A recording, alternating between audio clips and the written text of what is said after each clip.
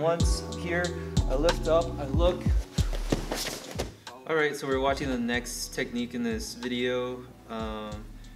He kind of raises both elbows up and then twists them to the side, and also is the Naihanchi Shodan. They do like a foot sweep into a throw.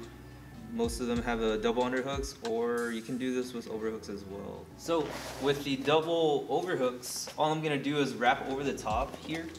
And wherever my head is looking, most likely is where I should be taking my opponent. It doesn't really make sense for me to try to take him this way because my body's not gonna be aligned. It's not gonna be able to spin completely, right? So when I'm here, I'm going to pinch up on the armpits here of my opponent, and I'm gonna lift his center of gravity off the ground. So we're both kind of lifting up into the air. Notice how my back is kind of curved towards him. I actually wanna lean back, kind of like you're like pulling like a shirt over your head or something. You're leaning back this way. The act of leaning back like that actually pulls him even more onto his toes. And once he's kind of at the peak of that pull, you're just gonna rotate him off to the side. Now, if I do that without sticking my foot, we're just gonna spin, right? So we're gonna do this and we're gonna spin around like that. And now notice how he had to catch himself with his foot there so he doesn't fall over. So what I'm gonna do instead is I'm gonna do that, rotate and just stick my foot out here. That way he can't really catch himself anymore. I'm actively looking towards where I'm throwing, and that's gonna end up throwing him to the ground here. So if you don't mind, I'll take you down once. I'm here, I lift up, I look, all the way to the mat. Now, some things happen when you are having the overhook. When the person falls over, his arm's gonna be trapped under here. So that means you have an opportunity to add some strikes to that or add a lock. So after I take him down, I go to here, boom, I took him down this way. Now notice how his arm's stuck to here. I wanna start bringing my hips towards the arm so that he doesn't turn back into me. If I stay leaned over like this, he'll roll in. And someone who knows any grappling, he's gonna start tackling your legs here. So immediately I'm going to apply pressure on the arm and I'm gonna posture up. You guys can see how this can turn into a break of the elbow here, or it can turn into a shoulder lock as well. Or you're just holding him here, maybe you're holding onto the material of his shirt and stuff like that. You throw strikes from here too.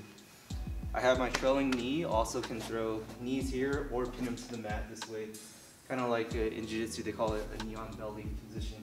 So that's gonna allow me to throw strikes and prevent him from turning back into me. So we just went over if you have overhooks, double overhooks, but you can also reach for the double underhook, right? If I can get double underhook here, what I want to try to do is, if I can clasp my hands around the back, I'm definitely going to try to do that. If I can get a gable grip or something like that.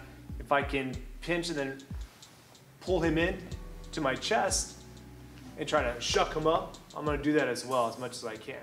So here we can use this as a way to kind of change our positions, get him onto the wall versus myself. And then what I'm going to do is, since we're both our heads are on this side pointing this way, that's the way I'm going to kind of turn him into the wall, right? So I'm going to lift and I'm going to shuck and rotate him over the way that we did that with the double overhook, and it's just a double underhook, right? Keeping your head close to their head here and pinching it in is important, because here he wants to keep space from you, right? So he's going to be doing this, trying to move back. He may even try to dig his arm across your chin to try to get his arms back in there and get away, right? So by creating this thing, locking your grip, pulling him in tight here, this makes it so you can't really do that, right? I'm kind of hiding my head, so you really can't get his shoulder out from under there, right? So when I come in, I'm going to do this. I'm going to shuck this up this way, kind of like I'm going to try to punch across, and then I'm just going to rotate hard, boom, right into the wall. Once I get back to here, then I'm going to square up on him and drive up into under his chin.